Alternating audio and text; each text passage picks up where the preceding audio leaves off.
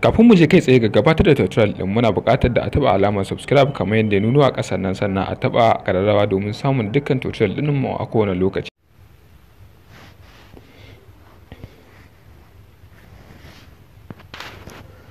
Assalamu alaikum wa rahmatullah. Yan uwa, barkanmu da kasancewa da Arewa Teach a daidai wannan lokaci. A yau insha Allah za mu gabatar da tutorial kan bayanai akan sirrikan WhatsApp. Kafin mu je kai tsaye ga gabatar da tutorial din, channel din ta dauki nauyin gabatar da wannan bidiyo ita ce channel din Gboy Teach kamar yadda muke gani, kuma wannan channel an kirkire ta ne domin taimakawa da kuma warware matsaloli da suka danganci waya da kuma har ma fannin lissafi kamar yadda muke gani. To domin kasancewa da ita wannan channel na Gboy Teach, za mu taɓa wannan kalma na subscribing, wanda mun taɓa ta ƙararrawa za ta fito a nan, za mu taɓa domin ya kasance muna tare da su a kowane lokaci da kuma samun ire-iren bidiyon su masu alaƙa da ilimantarwa da faɗakarwa. So ga wanda ya kasance yana da sha'awar a tallata channel ɗinsa, zai je shafinmu na Facebook mai suna Arewa Teach, zai mana bayani wanda insha Allah mu kuma za mu faɗa mashi dukkan dokoki da wasu sharaɗa da muka gindaya yayin gabatar da shi wannan aikin ko kuma karɓar channel ɗinka a mazanin wanda za a tallata a wannan shafi namu mai albarka. Wannan shine shafin namu na Arewa Teach. Sannan mukan ba da dama a yi tambaya da kuma amsa tambayoyi da suke da alaƙa da waya da kuma harkar intanet, wanda mun buɗe shafin ne domin karɓar ƙorafe-ƙorafe da kuma shawarwari. So bari mu koma kai tsaye ga gabatar da shi tutorial din namu.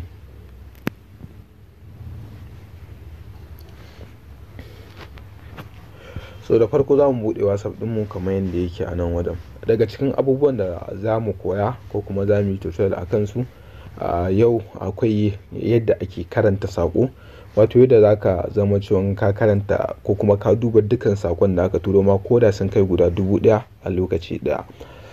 So yayin gabatar da wannan abun ko kuma hanyar da za ka bi domin gabatar da wannan abun shine da farko, in ya kasance an turo text da yawa a WhatsApp ɗinka, kai kuma baka da sha'awan wa'annan wato wannan alamar an turo saƙon ko kuma wannan bulin rubutun, wannan bulin abun wanda yake nuna cewa an turo saƙo, so za ka je kai tsaye ko kuma za ka zaɓi guda ɗaya.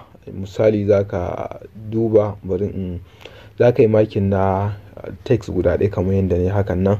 Za ka taɓa wannan dashi guda 3 na sama, za ka taɓa select all, wato za ka yi makin na dukkan contact ɗinka ko kuma wanda kuka yi chatting da su. So bayan ka taɓa, daga nan wajen za ka ƙara taɓa wannan dashi guda 3 wanda zai nuno ma wannan mark as read ɗin, wanda shi yana nuna cewa dukkan waɗanda contact ɗin da ka yi makin ko kuma dukkan wanda ka yi makin ɗin number sa, so yana mazanin cewa ka karanta sakonsa ko kuma ka buɗe sakonsa. Wanda kana taɓa wannan kalma na mark as read, shine yake nuna cewa dukkan mun duba sakonnin da aka turo mana, wanda gashi yanzu dukkan wannan bulin ko kuma wannan alama na an turo sakon ya riga da ya ɓace. So wannan kenan. So sai kuma abu na gaba ko kuma abu na biyu, wato yayin yin recording a WhatsApp, sau tari in za ka yi recording, yakan kasance mukan taɓa wannan alama na wannan speaker, wanda shine yake nuna cewa muna recording. Sau tari kuma in recording din yana da tsayi, hannunmu yakan yin ciwo ko na makamancin haka. So idan kana so ka yi recording mai tsayi, yayin da ka danna wannan abun, daga nan za ka iya jansa haka ya yi sama, wanda yake nuna cewa ka kulle wannan recording din da kake yi, ko kuma ka rike recording din da kake yi, yanda za ka iya yin recording na tsawon awa ko kuma sama da haka ma ba tare da ya katse ba. So wannan kenan. So sai kuma abu na gaba, wato yadda ake zooming na hoton da zaka sa a status. So in ka je wajen, misali mun zo nan za mu status, za mu select na hoton da muke so mu sa. Bari mu dau misali, ya kasance za mu sa wannan hoto. So a kaddara cewa muna so mu fitar da iya sharp din waya ko kuma mu cire wannan rubutu na gefe da kuma wannan waya ta gefe. So za mu yi amfani da ɗan yatsa mu zooming din shi ta ciki, wanda mun yi zooming din shi shine zai nuna mana ya zama full screen ko na makamacin haka. So ta haka za mu iya taɓa alamar sending, wato za mu iya sa wannan hoto a status ɗinmu, kuma duk wanda zai ganshi a iya zoomin ne. Wannan kenan. So sai kuma bayani wato yadda za ka rage jan data da ake yi ma yayin kira. Wato in ya kasance kana yawan kira, misali video call ko kuma voice call da ake yin amfani da WhatsApp wajen yin sa, in ya kasance ana ɗan jan datar ka, so akwai hanyar da ake bi wajen rage wannan abun.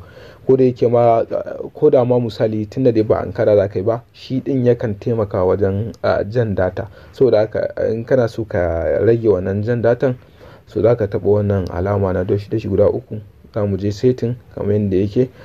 So za mu taɓa data and storage use, wanda mun taɓa shi ne zai kawo mu nan wajen. So daga ƙasan nan akwai call setting, wanda shi ne nan low data usage. So yanzu za mu taɓa wannan alamar kunnawa, wanda hakan yake nuna cewa mun rage wato adadin datan da ake ja ko kuma za a ja yayin yin kira na mutum, wato in muna kiran mutum video call ko kuma wato voice call. So a nan kuma za mu dakata, sai mun haɗu a wani tutorial insha Allah.